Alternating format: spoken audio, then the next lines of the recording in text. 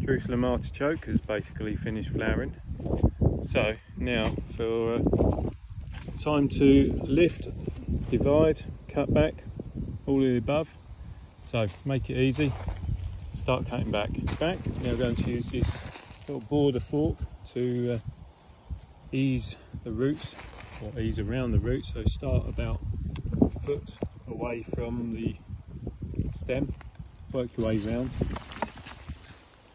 a shake, and those are the bits of the root that we want to harvest for eating or replanting. All of these nice fat pieces are the bits we're keeping either for eating or for replanting, and everything else is to be discarded, not to go on the compost heap, because it will run riot and you'll never get rid of the plant.